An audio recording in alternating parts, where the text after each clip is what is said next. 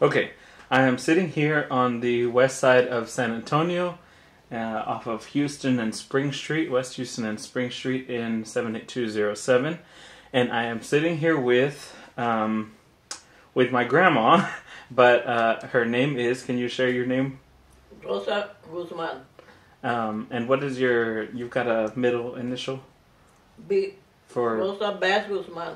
Okay, and Bass is my last name. Your maiden name. Okay. So this is an interview for the UTSA West Side Sound Oral History Project, where we are documenting oral histories for the West Side Sound, music on the West Side, and the different types of music that people heard coming out of here, and you'll hear the different translations and things from all the different interviews. Are you okay with us using this video for our project? Yes. Yes. It's okay. Okay. So you've got photos with you, and so we'll go through some of those. But first I will just ask you a few questions about yourself, about your background, and then we'll get going. Does that sound good? Cool. Yes, that's right. This is a very open, like comfortable conversation. You don't have to be nervous or anything. So just let me know if you want us to take a break. So Rosa Guzman, can you tell me where you're from? I'm here from San Antonio, Texas. Were you born and raised here? Yes, I was born and raised here on the west side. Okay, where about? En la calle Remolino, Chipinque, Querétaro, y Morelia. So you were raised in those areas? Yes. Did you go to school around here? Is what? Did you go to school around here? Yes, I went to Edgewood School, the one that's on Cabos Road in Cerralbo. For elementary school or just Elementary and middle. Okay. High school? Did you go to high school there, or you didn't go to high school? I didn't go to high school. Okay. And so you consider yourself from the west side? Yes. Yeah. How many siblings do you have? 9. Total? Total. My mom had about 15, but the rest of them died, and that's it. Yeah, it's almost 10 of us. How old are you now? I'll be 30. I'll be 77. 37. 37. Oh my God. So you're 70. You'll be turning 77 soon. Did you tell me your birthday? My birthday is April 9, 1945. Okay. Let me see. So we're of course having conversations about West Side Sound and asking questions about that, but at the same time trying to just share a little bit of the history of the people that are coming in front of us to do these videos. Is there anything you want to share with us about growing up on the West Side? I grew up in the West Side, right there by Edgewood Elementary, and I had a lot of brothers and sisters, and most of them are already married and gone, and I'm the last of the gang. Yeah. Well, you still have other siblings that are alive, right? That are what? Alive? Yeah, all of them are. Yeah. The most 1, 2, 3, about 4 died. 5. Yeah. Do you think that when you were growing up, did you listen to music? I listened to music since I was little girl. My mom was the queen of the mambo, and there was always music at the house, and my uncle was singing with Los Panchos, and there was music day and night. And did you enjoy that music? What? Did you like it?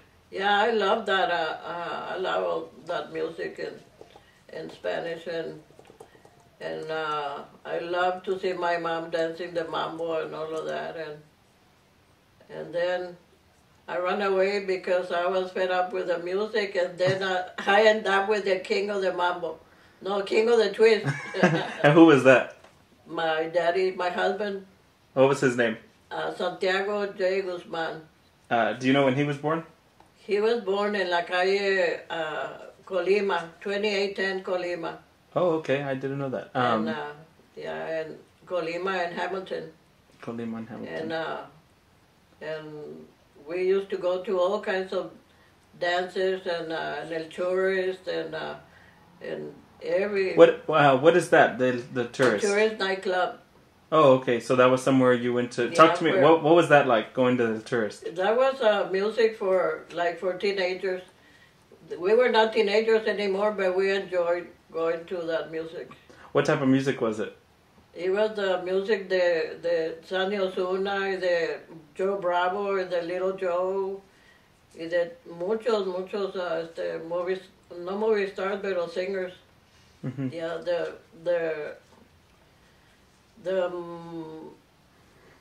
I forgot what was the name of the other ones. Yeah. But there was a lot of guys that used to sing, and we enjoyed all that music. Definitely. So that was at the Tourist. What other clubs and stuff did you go to? Not just here in San Antonio, but you told me y'all went to different places, right? We used to go to another club que estaba en downtown que se llamaba El Navy, and El Rainbow, and all of those clubs que eran for young people. Yeah. And we enjoyed that music. And you brought some pictures from the clubs, right? Yes. So you want to show us some of those? Tell me what they are. Yeah, this is Lydia Mendoza. You can raise it up a little bit if you want. A little bit more. There you go. So who is in that picture there? Lydia Mendoza and somebody that used to dance like Cantinflas, and me, and this is el dad of Alejandra Guzman. Oh, okay. What was his name? Is it on the back there? Carlos Guzman. Does it have a date when those pictures are from? No, not in a date.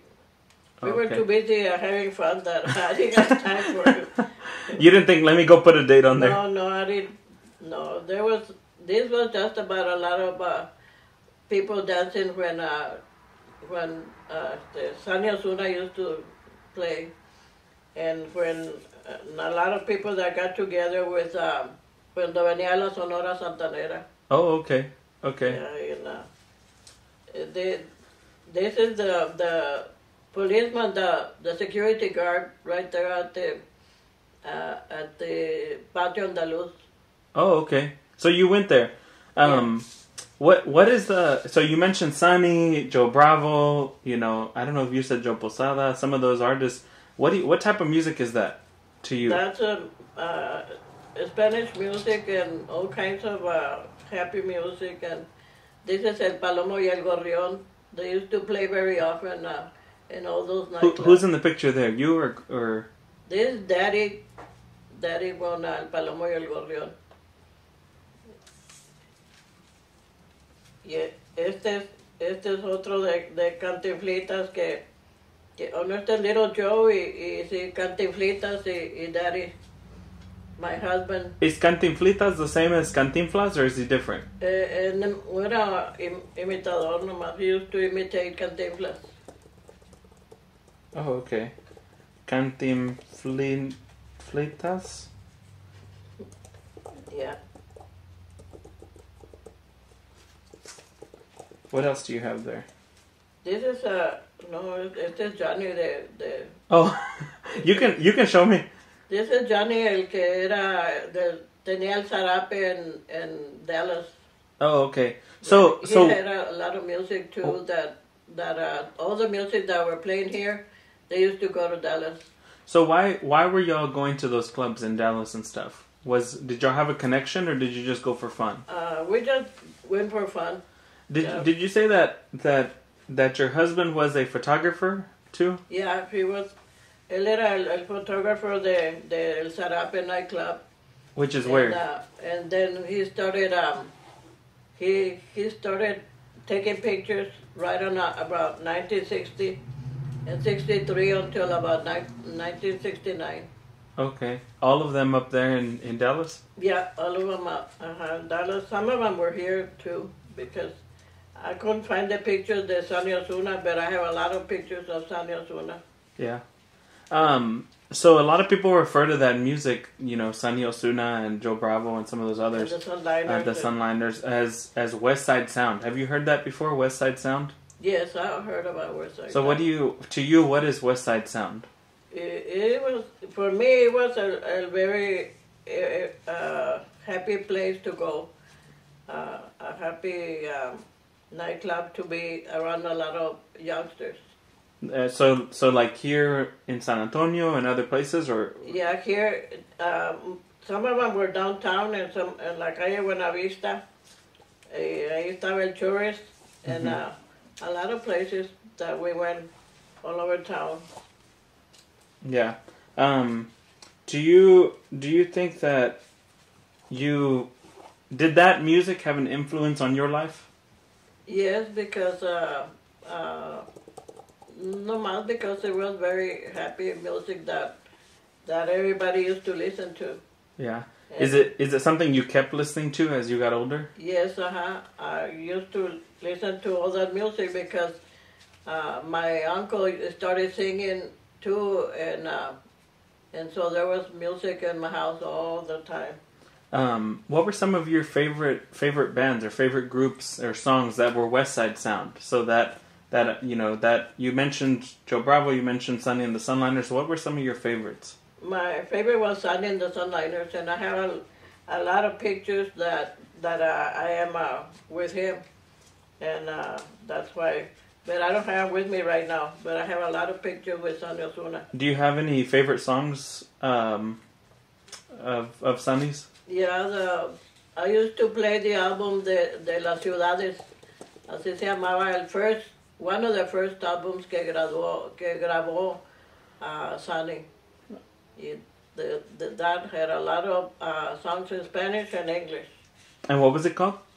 Las ciudades. La Ciudad. Was there a specific song that you liked? That's Oh, that was the song. That wasn't the album. Song. I don't remember all of them, pero I like that album. Do you remember how that song goes or no? No. Do you think that, you know, you mentioned that song, and you mentioned Sonny. What were some of the other favorites that you had in that genre of music? Joe Bravo, I used to sing. I used to listen to him a lot because he was the kind of guy that he used to sing the sad songs, and he used to cry when he was singing some of the sad songs. I didn't know that. And he was a very, very, very happy person. You have any favorite songs of his? No, I just listen to all his music. Yeah. I was interviewing someone recently, and they said that you couldn't go to a quinceañera without hearing "Qué casualidad" every single time. Yeah. Did you know that song? No. Qué casualidad cuando me encontramos. That was one of the songs de Sonny. No, the Joe Bravo. No, ese era de Sonny. Oh, okay. The Joe Bravo, I don't remember, pero he had a lot of beautiful songs. Yeah. What do you think is special about that music? Because it was the music of our teenage years, and they don't play that kind of music anymore. What do you mean by that? Well, es que there's a new music now, and this generation have their own music, and they don't care very much about this Mexican music and all of that. So that music is from our oldies, from our old time. You think it's unique? Do you find it unique, that music? It is very unique, very beautiful, because it has it has words, and the new generation music has a lot of bad words and all of that. So this music was very special way back then. You think it's still special now? I think it's special for our oldies like me. What does it do for you when you hear that music? Nomás it brings me very good memories of my teenage years. Yeah. Yeah. Do you think that music, that the West Side Sound music, is representative of San Antonio? Do you think that when people hear that music, they know that's San Antonio? Yeah, they do, and they start mentioning those places that they used to go to, and or singing all those kind of music that remind them about our good old days and all the things that we used to do, Mm-hmm. and other places that we used to hang around. Why do you think that there are fans of this type of music now? Like, now we're seeing, I don't know if you noticed, but we see a lot of people going to record shops and to buy things like that. What do you think is special about that music that now younger people are getting into that? Yeah, but some people didn't keep all those all those music there long time ago, in the '60s, and so they remember the good old days, and they're trying to buy that music and keep it for their good old days. And some of those people, they don't have their wives or their husbands from the 1960s anymore, but the music remind them of all the fun that we used to have. Yeah. Is that what happens to you? Yeah, that was very happy music and a lot of happy memories. Mm-hmm. And nowadays the teenagers, I don't think the teenagers think about that time of the good old days. Yeah. So your husband was in the military, right? Yeah, he was in the military, but he was a boxer in 1960, and he used to visit a lot of places, and everywhere he visited, he took pictures of all those people from a long time ago. Okay. Yeah. Did you know if this music, the Little Joe and the West Side music, if that helped him through the time that he was in the military? Yeah, he did because he was in the military, and he was always when he was writing me, and he would just write me with all the names of all the songs that were right there at that time. So I guess I've asked some questions about West Side Sound and about the music particularly.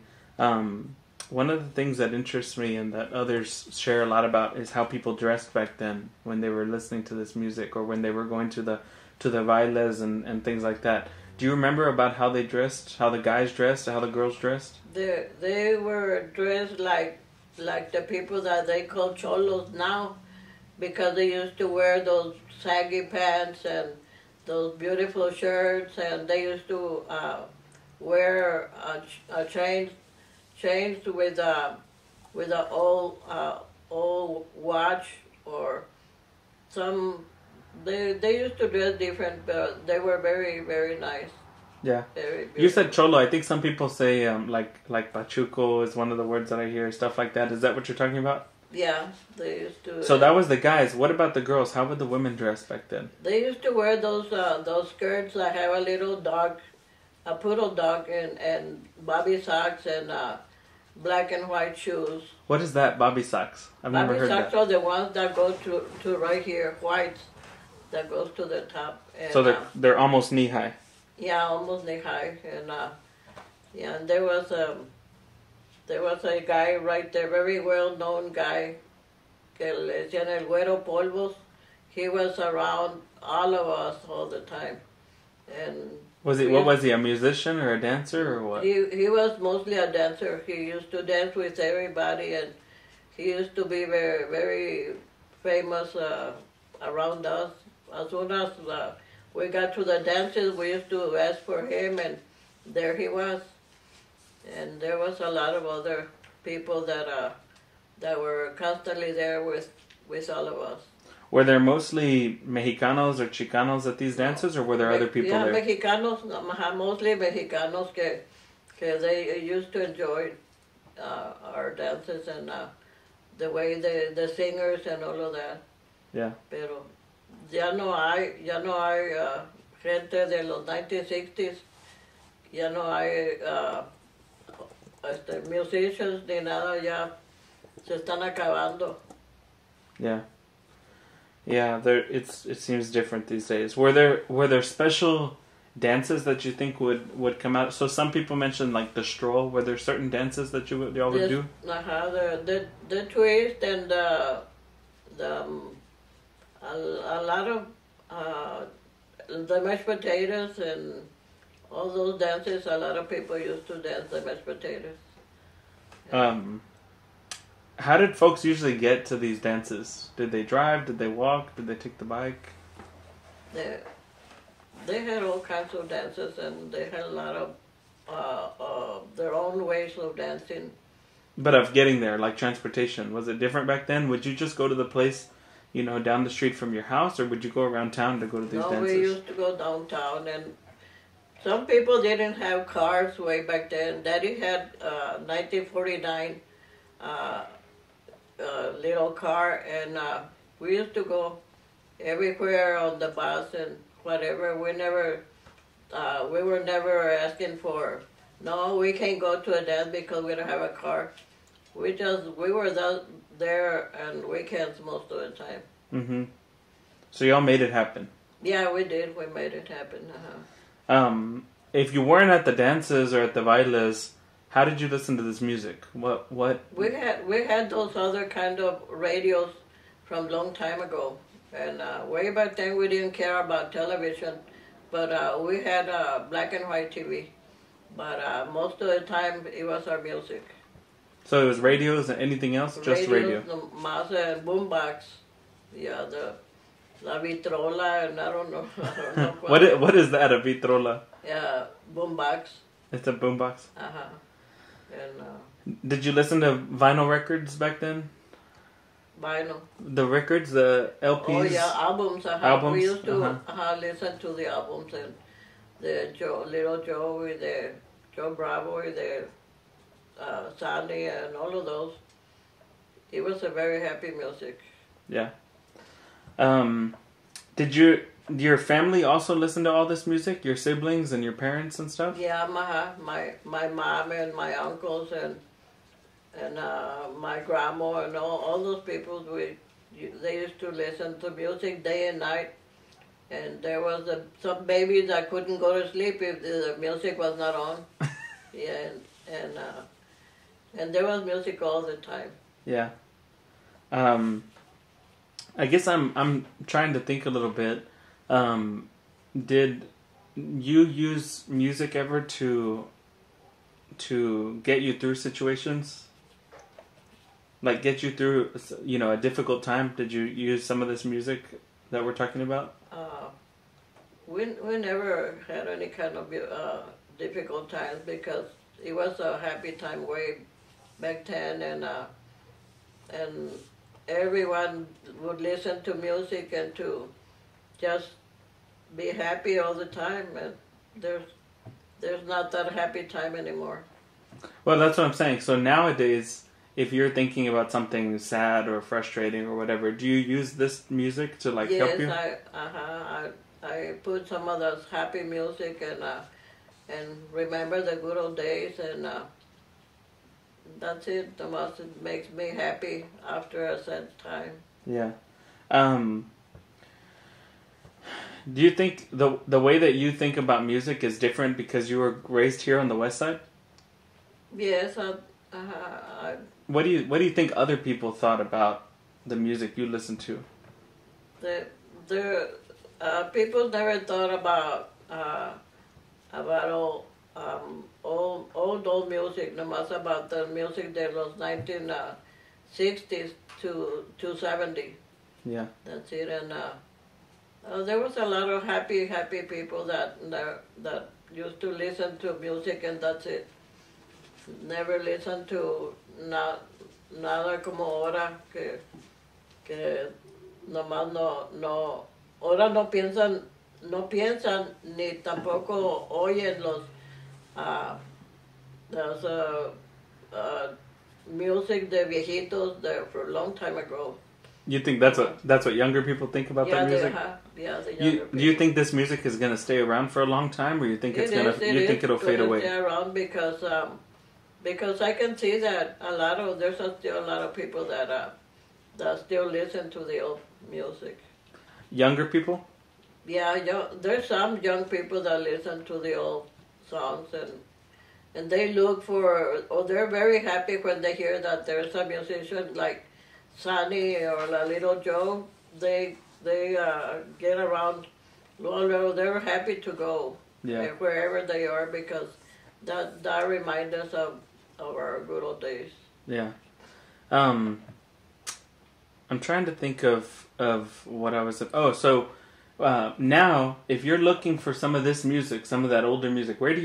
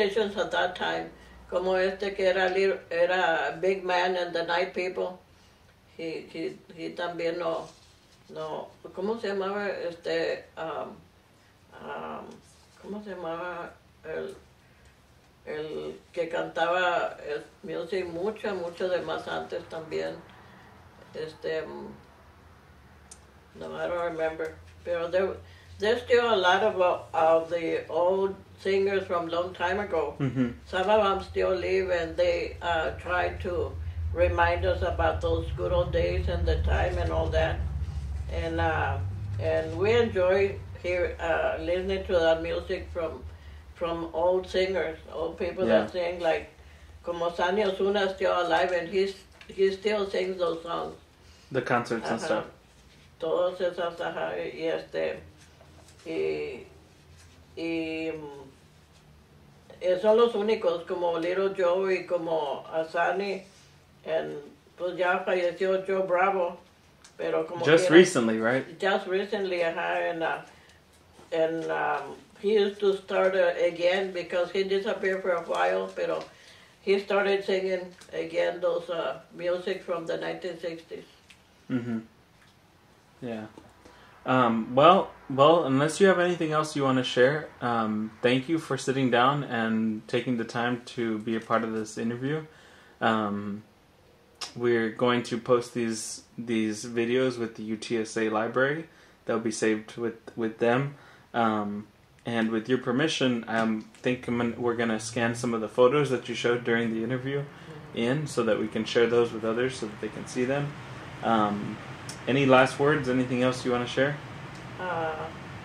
No más que I wish the record shops and the radio shops, I wish they could play those songs from the 1960 more often so this new generation could start listening to what the parents and grandparents used to listen to at that time. Yep. And maybe the record shops realize that that music is disappearing, so maybe they play the music more often, and maybe that this new generation start realizing what the parents and grandparents used to go through and used to sing and those happy days and all that. Yeah. Well, thank you so much for interviewing with me, and I'm gonna stop the interview here.